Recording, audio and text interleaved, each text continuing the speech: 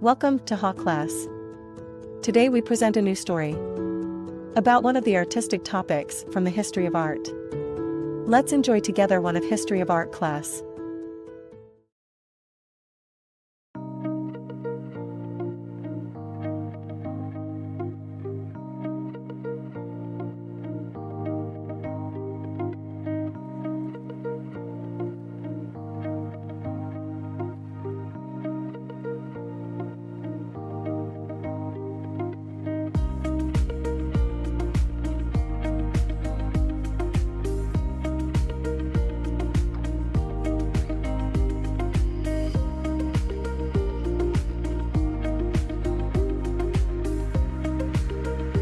On September 12, 1940, the entrance to the Lascoux cave was discovered by 18-year-old Marcel Ravadat, when his dog, Robot, investigated a hole left by an uprooted tree.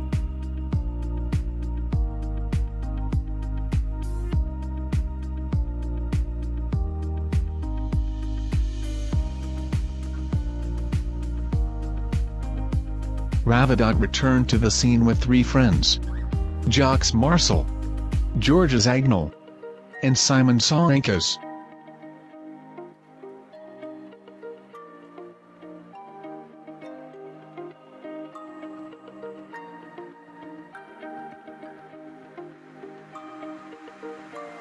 They entered the cave through a 15-meter deep, 50-foot shaft that they believed might be a legendary secret passage to the nearby Lascoux Manor.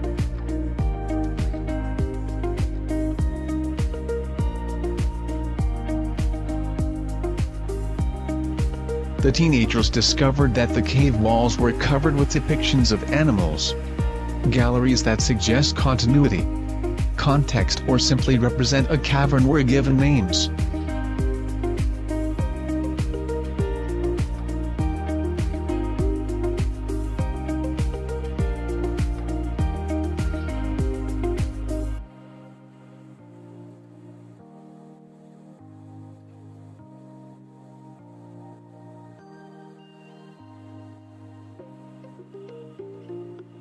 Today, Lascoux Cave is a network of caves near the village of Montignac, in the department of Dordogne in southwestern France.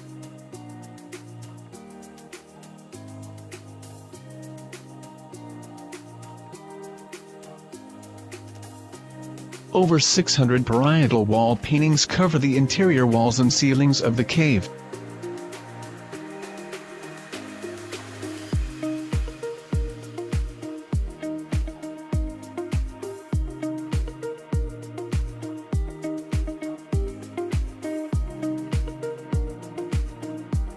The paintings represent primarily large animals, typical local contemporary fauna that correspond with the fossil record of the Upper Paleolithic in the area.